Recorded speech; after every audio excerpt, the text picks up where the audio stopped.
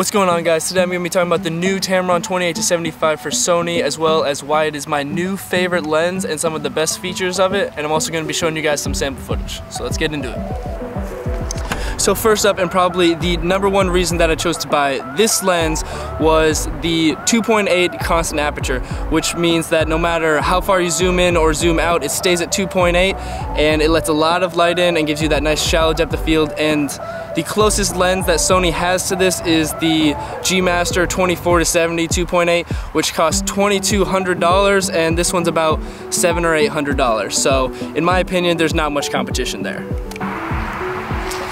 My second favorite feature about this camera lens is that it has a 7.5 minimum focusing distance, which means that you can get very close to your subject and get very close detail shots. It's almost like a macro lens when you're all the way zoomed in, which is very useful in everyone's kit.